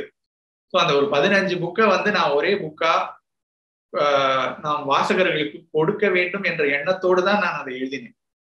ஸோ ஒவ்வொரு கதையிலையும் வந்து நிறைய செய்திகள் இருக்கும், வரலாறு இருக்கும், அதே நேரத்தில் வந்து நிறைய உணர்வுகள் இருக்கும். அதே நேரத்தில் இந்த சுருங்க சொல்லல்ன்றது ரொம்ப முக்கியம் அப்படின்னு நான் நினைக்கிறேன். உலகத்திலேயே சிறந்த இலக்கியமா நான் நினைக்கிறது திருக்குறள் தான். அதற்கு காரணம் பல ஓலைச்சுவடிகளில் இல்ல, பெரிய பெரிய ஒரு 1000 பக்கங்களில் சொல்ல வேண்டியதை வந்து மிகச் சுருக்கமாக வள்ளுவர் சொல்லிட்டு போயிட்டார். அவ்வளவுதான், அதுக்கு மேல அவசியமே இல்லை. அங்க அதுக்கு மேல ஏன் நீ வார்த்தைகளை விரயம் பண்ற, அதுக்கு மேல எதுக்கு நீ மொழியை விரயம் செய்கிற, தேவையே இல்லை, இவ்வளவுதான் விஷயம், இத சொல்றதுக்கு நீ ஏன் வளவலன்னு சொல்லிக்கிட்டு அப்படின்ற மாதிரி இந்த சுருங்க சொல்லல் அப்படின்றது நான் வள்ளுவர்கிட்ட இருந்து இன்ஸ்பயர் ஆன ஒரு விஷயம். அதனால வந்து நாம் எதை எழுதினாலும் அதை வந்து சுருங்க சொல்லி வாசகர்களுக்கு கொடுக்க வேண்டும் அப்படின்றது என்னுடைய எண்ணம். இப்ப என்னுடைய எல்லா புத்தகங்களுமே பாத்தீங்கன்னா கிட்டத்தட்ட வந்து ஒரு 150 200 பக்கங்களுக்குள் தான் இருக்கும். அது வந்து ஒரு திட்டமிட்டு நான் செய்கிற ஒரு விஷயம்தான். அம்பரா துணி எனக்கு அது ரொம்ப சிரமமாக இருந்தது. ஏன்னா வந்து ஒவ்வொரு கதையுமே வந்து ஒரு பெரிய களம். ஒண்ணு வந்து வேலூர் புரட்சியை பத்தி ஒரு கதை, ஒண்ணு வந்து 1750s நடக்கிற பூலித்தேவன், மாமன்னர் பூலித்தேவன் பத்தி ஒரு கதை, ஒரு கதை வந்து 31st century இப்ப இருந்து 1000 yearsக்கு அப்புறமா நடக்கிற ஒரு கதை, ஒரு கதை வந்து டீப் சி மைனிங் பத்தி ஒரு கதை. டீப் சி மைனிங் பத்தி இது வரைக்கும் ஷார்ட் ஸ்டோரிஸ் வந்திருக்கான்னு எனக்கு தெரியல. நான் என்னுடைய சிற்றறிவுக்கு நான் படிச்சது இல்லை. அது வந்து ஒரு மிக ஒரு சிரமமான ஒரு களம் அது. அந்த மாதிரி வந்து வேறு வேறு களங்களில் நாம் இயங்க வேண்டும் அப்படின்றது என்னுடைய ஒரு தாகம். அதே நேரத்துல அந்த களங்களில் நாம இயங்கும் போது அந்த களங்களில் நம்ம கலெக்ட் பண்றோம் இல்லையா, டேட்டா கலெக்ட் பண்றோம், படிக்கிறோம், ரிசர்ச் பண்றோம். இது எல்லாத்தையும் தூக்கி நான் ரீடர் தலையில வைக்க கூடாது. அதை வந்து மிக அழகாக அவர்களுக்கு நம்ம பிரசன்ட் பண்ணணும், கொடுக்கணும் அப்படின்றது ஒரு எண்ணம். அதை தான் நான் அம்பரா துணியில செஞ்சிருக்கேன் அப்படின்னு நம்புறேன். ஆமா, உண்மை. அதுதான் சரின்னு நான் நினைக்கிறேன். ஏன்னா ஒரு சில கதைகள் 4 பக்கங்கள்லயே முடிஞ்சிருது. டிமிட்ரி கதை வந்து ரொம்ப ஒரு அற்புதமான கதை. ஒரு ரஷ்யாவில் நடக்கக்கூடிய ஒரு சிறைச்சாலையில் அங்கிருந்து தப்பித்து செல்லக்கூடிய ஒரு 3 பேர் வந்து அந்த குழாய் வழியா தப்பிக்கிறதுக்காக பட்னி கடந்து உடம்பை வருத்திக்கிட்டு அந்த குழாயில அவங்க தப்பிச்சு போவாங்க. அந்த கதை வந்து உண்மையிலேயே எனக்கு வந்து ரொம்ப ஒரு ஹார்ட் டச்சிங்கான ஒரு கதையா இருந்துச்சு. ரொம்ப அழகான கதைகள் இருக்கு. நான் எல்லாருமே போற போக்குல படிக்கலாம் அந்த கதையை. 4 பக்கம் தான் இருக்கு ஒரு சிறுகதை அப்படிங்கிறது. மாணவர்கள் நிறைய பேர் இருக்கிறீங்க, அம்பரா துணி கதைகள் கிடைச்சது நான் எடுத்து படிச்சு பாருங்க. எல்லா நூலகங்கள்லயும் அந்த நூல் கிடைக்குது. கபிலன், உங்கள்கிட்ட இன்னொரு கேள்வி கேட்கணும்னு நினைச்சேன். நீங்க இந்த ரயான் கதையில வந்து ஒரு கவிதை இருக்கு, நாகமன் கதையிலையும் ஒரு கவிதை துணி, அந்த ஒரு இறைவனை போற்றும் ஒரு பாட்டு வருது, அப்புறம் சிவனேசன் கதையிலையும் பாத்தீங்கன்னா ஒரு நாட்டுப்புற பாட்டு வருது. நீங்க சிறுகதை எழுதும்போது உங்களுக்குள் இருக்கிற அந்த கவிஞன் எட்டி பார்க்கிறாரா? நான் எதை எழுதும் போதும் வந்து அந்த கவிஞன் உள்ளெல்லாம் இருக்கிறது இல்லை, அவர் வெளியிலதான் வந்து உட்காந்துருப்பாரு. அவரை வந்து கட்டுப்படுத்தவே முடியாது. இல்லை, நான் அடிப்படையில நான் சின்ன வயசுல இருந்தே கவிதை எழுதி வளர்ந்தவன். கவிதையில தான் தொடங்கினேன். என்னோட 8 வயசில் நான் ஒரு முதல் கவிதை எழுதினேன். என்னோட 12ஆம் வகுப்பில் முதல் கவிதை தொகுதி வெளியிட்டேன். அதுக்கப்புறம் தொடர்ந்து ஒரு 4-5 கவிதை தொகுதிகள். அதுக்கப்புறம் தான் நான் சிறுகதை, நாவல் அப்படின்னு பயணிக்க ஆரம்பிச்சேன். அதனால வந்து கவிதை அப்படின்றது ரத்தத்திலேயே இருக்கிற ஒரு விஷயம். அது வந்து அப்ப நீங்க வந்து உங்களை வந்து ஒரு கவிஞர் அப்படின்னு அடையாளப்படுத்துறதுலாம் பெருமைப்படுறீங்க இல்லையா? முதலில் கவிஞர். சரி. அப்புறம் அப்படின்னா நீங்க வந்து இப்ப உங்க அப்பா வந்து ஒரு பெரிய கவிஞர். அவரு கிட்டத்தட்ட ஒரு 6 தேசிய விருது வாங்கியிருக்காங்கன்னு நினைக்கிறேன். அவருடைய உயரம் வந்து உங்களுக்கு ரொம்ப இடைஞ்சலா இருக்குதா, இல்ல ஆதரவா இருக்குதா, இல்ல ரொம்ப சிக்கலா இருக்குதா, இல்ல உங்களுடைய அடையாளப்படுத்துறதுக்கு உதவியா இருக்குதா? இதுக்கு நான் ஏற்கனவே ஒரு பதில் ஒண்ணு சொல்லியிருக்கேன்னு நினைக்கிறேன். வானம் அப்படின்றது பறவைக்கு பாரம் இல்லை அப்படின்ற மாதிரி. அப்பா ஒரு வானம் மாதிரி, நான் ஒரு பறவை. சரியான நான் என்னைக்காவது நான் வானம் ஆகலாம், அது வேற. விரைவில் நீங்களும் வானம் ஆகலாம். நன்றி. வேற யாருக்கும் எதுவும் கேள்வி இருக்கா? இல்லைன்னா நான் தொடர்ந்து கேள்வி நானே கேட்டுட்டு இருக்கேனே. யாரும் எதுவும் கேள்வி? சரி, இன்னொரு கேள்விக்கு நானே போயிடுறேன். இப்ப உங்க சிறுகதைகளையும் நாவலையும் இருக்கக்கூடிய அந்த தொழில்நுட்பம், அறிவியல் சார்ந்த அந்த புனைவுகள், ஆனா உங்க கவிதை அந்த தொனியில இல்லை. ஆனா உங்க கவிதைகளை பார்க்கும்போது முதல் கவிதை தொகுப்பு வந்து பாத்தீங்கன்னா என்ன பொறுத்த வரைக்கும் கிட்டத்தட்ட கவிஞர் வைரமுத்தினுடைய சாயல் கொஞ்சம் அங்கங்க இருந்த மாதிரி எனக்கு பட்டுச்சு. ஆனா அடுத்தடுத்த தொகுதிகள் உங்களுக்குன்னு ஒரு தொனி அதுல இருக்கிற மாதிரி எனக்கு படுது. ஆனா அதுல வந்து அந்த அறிவியலோ புனைவுகளோ அந்த மாதிரியான எந்த சமாச்சாரமும் இல்லை. அது வந்து வேற ஒரு தளத்துல பயணிக்குது. இதை எப்படி நீங்க பிரிச்சு பாக்குறீங்க? ஒரு சிறுகதைங்கிறதுக்கு இப்படி ஒரு பாதை எடுத்துக்கணும், கவிதைனா இப்படித்தான் போகணும் அப்படிங்கிற மாதிரி பிரிச்சு வச்சுக்கிறீங்களா? ஒவ்வொரு வடிவம் எழுத தொடங்குவதற்கு முன்னாலேயும் அந்த வடிவத்தில் வந்த சிறந்த நூல்களை நான் வாசிச்சிருக்கேன். அண்ட் அந்த வடிவத்தில் எழுதியவர்களோடு நான் பேசியிருக்கேன். ஒரு நாவல் எழுதுறேன் அப்படின்னா தமிழில் இருக்கிற ஒரு சில முக்கியமான நாவல்கள், அதுக்கப்புறம் தமிழில் இருக்கிற நாவல் ஆசிரியர்கள், அவர்களோடு பேசுவது, இதெல்லாம் ஒரு ஒரு ஒரு சின்ன ஒரு ஹோம்ஒர்க் பண்ணிட்டு தான் நம்ம பண்றோம். இன்னொன்னு, கவிதையில வந்து நிறைய செய்திகள் இல்லை அப்படின்னு நீங்க சொன்னீங்க. அதாவது கவிதையில் நிறைய அறிவியல் செய்திகளோ தொழில்நுட்ப செய்திகளோ அதெல்லாம் இல்லை அப்படின்னு. கவிதை அப்படின்றது செய்தியாவே இருக்கக்கூடாதுன்றது என்னுடைய எண்ணம். கவிதையில வெறும் மனசு மட்டும்தான் இருக்கணும். கவிதை என்பது முழுக்க முழுக்க மனம் சார்ந்தது. மனதை தவிர அங்க வேற எதுக்குமே இடம் இருக்கக்கூடாது. அப்படி இருந்தா அது கவிதையே கிடையாது அப்படின்றது என்னுடைய எண்ணம். சரி சரி, ஓகே. கவிதை மனம் சார்ந்தது அப்படின்னு சொல்லியிருக்காரு. நல்ல பதில், நல்ல பதில். வேற யாருக்கும் எதுவும் கேள்வி இருக்கா? ஐயா முத்தழகு மெய்யப்பன் அவங்க ஒரு கேள்வி கேட்குறாங்க. வணக்கம். வணக்கம். என்னோட பேரை சொல்ல வேண்டாம், அவங்களே சொல்லிட்டாங்க. உங்க பேர் எல்லாருக்கும் தெரியும். இதுல நான் கேள்வி கேட்கறது, நீங்க நல்ல கவிதை எழுதுறீங்க, பாடல்கள் எழுதுறீங்க, சிறுகதைகள் எழுதுறீங்க, எல்லாமே செய்றீங்க, ரொம்ப சிறப்பா இருக்கிறீங்க. இப்ப இங்க இருக்கிற கூட்டத்துல நிறைய பேர் மாணவர்கள், வளர்ந்துகிட்டு இருக்கவங்க. நீங்க கடைசியில உங்க பேச்சுல படிக்கணும், எதுக்காக படிக்கணும் அப்படிங்கிறத பத்தி ரொம்ப சிறப்பா பேசுனீங்க. அதே மாதிரி இப்ப கவிதை எழுதுறதுக்கு உங்களை மாதிரி வர்றதுக்கு ரொம்ப பேர் ஆசைப்படுறவங்க இருக்காங்க. அவங்கள்ட்ட கேட்டா நீங்க சொல்லுவீங்க நீங்க நிறைய படிக்கணும் அப்படின்னு. அது தவிர வேற ஏதாவது நுட்பங்கள், நிறைய உங்களை மாதிரி வர்றதுக்கு, நிறைய தமிழ் ஆர்வம் வர்றதுக்கு, நல்ல தமிழ் மேல பற்று ஏற்படுறதுக்கு ஏதேனும் வழிகள் இருந்தா சொல்லுங்க. நன்றி, வணக்கம். ரொம்ப சந்தோஷம். நல்ல ஒரு கேள்வி கேட்டதுக்கு, இந்த கேள்விக்கே முதல்ல ரொம்ப நன்றி. இதுக்கு நான் ஒரே ஒரு பதில் தான் சொல்ல விரும்புகிறேன்.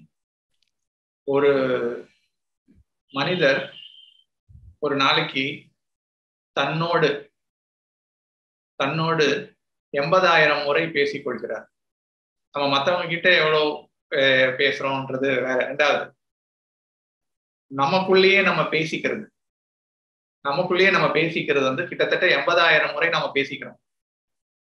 இந்த 80,000 முறை பேசிக்கிறோம் இல்லையா, நமக்குள்ளேயே பேசிக்கிறோம் இல்லையா, இந்த 80,000 வரிகளை ஒரு அழகியலோடு மொழிபெயர்த்து எழுதுவதுதான் கவிதை அப்படின்னு நான் நினைக்கிறேன். கவிதை அப்படின்றது செல்ஃப் கனெக்ட். முதல்ல வந்து நாம் நம்மோடு நம்மை தொடர்பு படுத்தி கொள்ள உதவுகிற ஒரு கருவி. படிக்கிறது, இது பண்றது அதெல்லாம் அடுத்தது. நம் மனதிற்குள் என்ன இருக்கிறது அப்படின்றத நாம் புலனாய்வு செய்து கண்டுபிடித்து அதை மொழிப்படுத்துவதுதான் கவிதை. இதுதான் ப்ராசஸ். அதனால வந்து கவிதையை யாரும் தயவு செய்து வெளியில் தேட வேண்டாம், உள்ளே தேடுங்கள் என்று கேட்டுக்கொள்ளும். சரி சரி. இப்போ உங்க கவிதை பத்தி உங்க வீட்டுல இருக்கிறவங்க எதுவும் விமர்சனம் பண்ணுவாங்களா? ஏன்னா எல்லாருமே படைப்பாளிகள், அப்பா அம்மா அண்ணா எல்லாருமே. உங்களுக்குள்ள போட்டிகள் அந்த மாதிரி ஏதாவது தட்டி கொடுத்தல், விமர்சனங்கள், இல்ல உங்க கவிதையை பார்த்து உங்க அப்பா என்னைக்காவது திட்டிருக்காரா? எல்லாமே ஒருத்தர் இப்ப எல்லா திசையிலும் நடக்கும். இப்ப வந்து நான் எழுதுறத வந்து அப்பா படிக்கிறது. அதே மாதிரி அப்பா இப்ப நாட்படு தேரல்னு ஒரு ஒரு பாடல் தொடர் ஒண்ணு பண்ணிட்டு இருக்காரு. அதுல வந்து ஒவ்வொரு பாட்டு பண்ணும்போது அவர் இந்த பாட்டு எப்படி இருக்கு கேட்டு சொல்லு அப்படின்னு அவர் ஒரு ஃபீட்பேக் கேட்பாரு. அந்த மாதிரி வந்து ஒரு ஒரு அப்பப்ப கலந்த ஆய்வுகள்லாம் வந்து நடக்கும். ஆனா வந்து யாரையும் இன்ஃப்ளூயன்ஸ் பண்ண முடியாது. அது ஒவ்வொருத்தருக்கும் ஒரு ஒரு விருப்பம், ஒரு தனித்துவம், ஒரு ஒரு தனி அடையாளம், ஒரு ஒரு ஒரு விருப்பம் ஒண்ணு இருக்கும். ஸோ அது மாதிரி வந்து ஒவ்வொரு எழுத்தும் ஒவ்வொரு வகை. அதனால வந்து நீ இப்படி எழுது அப்படி எழுதுன்னு ஒருவேளை அவர் என்னை வந்து கைட் பண்ணாலும் அது என்னால் செய்ய முடியுமா அப்படின்னு எனக்கு தெரியல. அதனால வந்து நிறைய ஆரோக்கியமான விவாதங்கள் வந்து எப்பவுமே நடக்கும். அப்பா, அண்ணன், அம்மா, அதே மாதிரி என்னுடைய தாத்தா அவர் உயிரோடு இருந்த சந்தர்ப்பங்களில் அவரோடு நிறைய விவாதங்கள் நடக்கும். அதே மாதிரி வந்து என்னுடைய மனைவி டாக்டர் ரம்யா கபிலன், அவங்களுக்கு ஒரு பாட்டு பிடிச்சிருச்சு, இல்லை அவங்களுக்கு ஒரு கவிதை பிடிச்சிருச்சுன்னா அது உலகத்துல இருக்கிற எல்லாருக்குமே பிடிச்சிடும். ஏன்னா அவங்க வந்து ஒரு ஜனரஞ்சகத்தின் ஒரு மெஷர்மெண்ட். அவங்க வந்து இது வந்து ஒரு மாஸ் எல்லாருக்கும் போய் சேருமா, அப்படின்ற மாதிரி வந்து அவங்க சொல்லுவாங்க.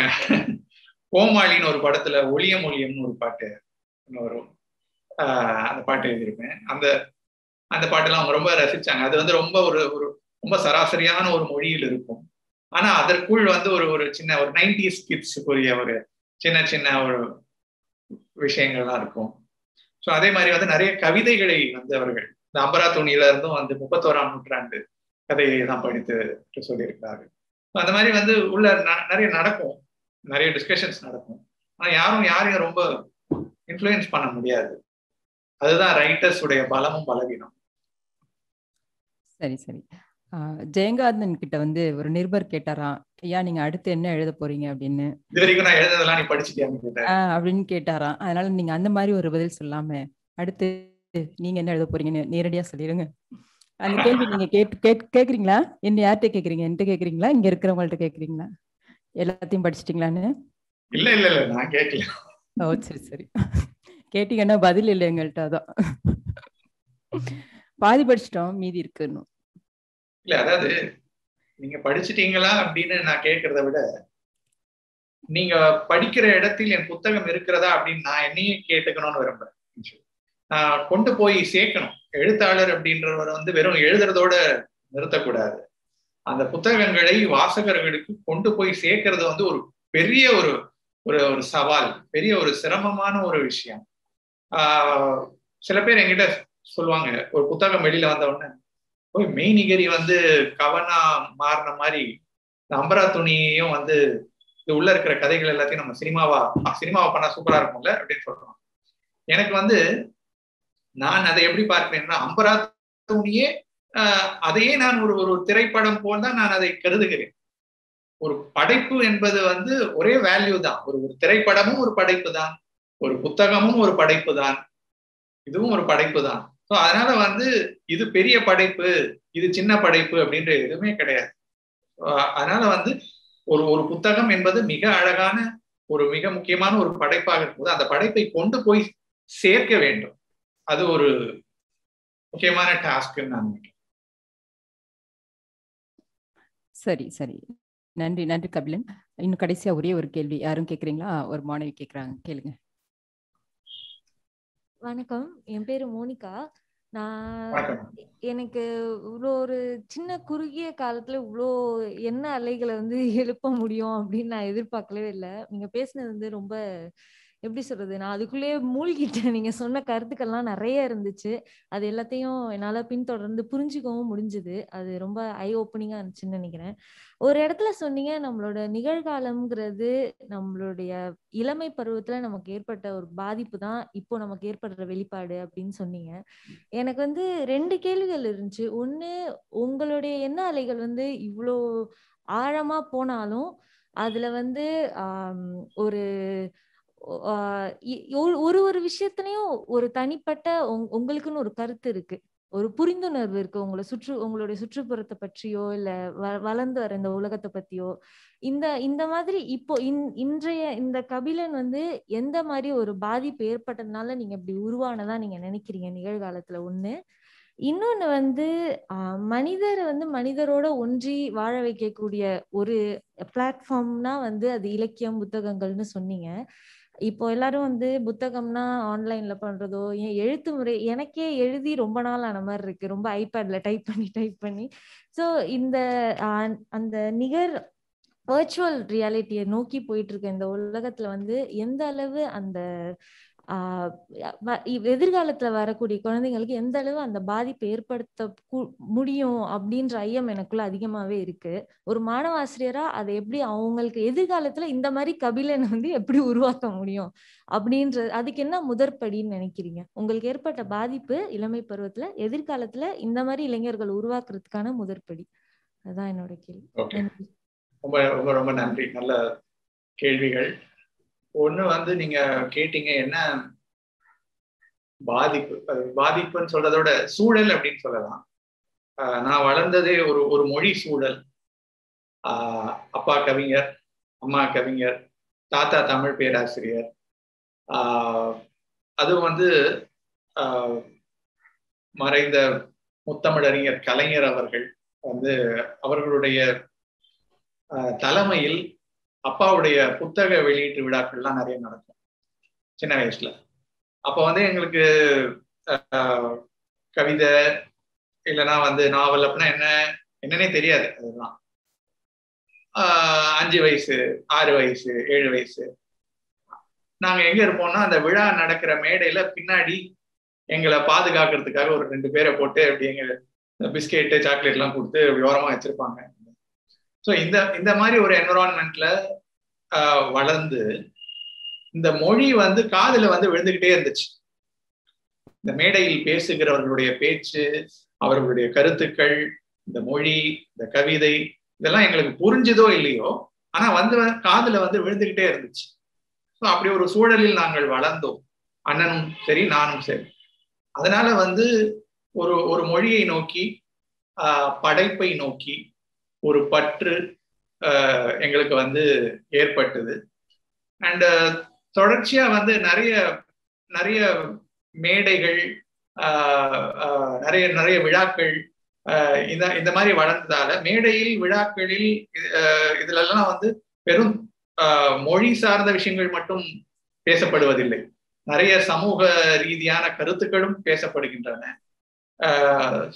அப்படி ஒரு சூழல்ல வளர்ந்தப்ப ஒவ்வொரு விஷயத்தை பத்தியும் சின்ன சின்ன பார்வைகள் வந்து கிடைச்சது.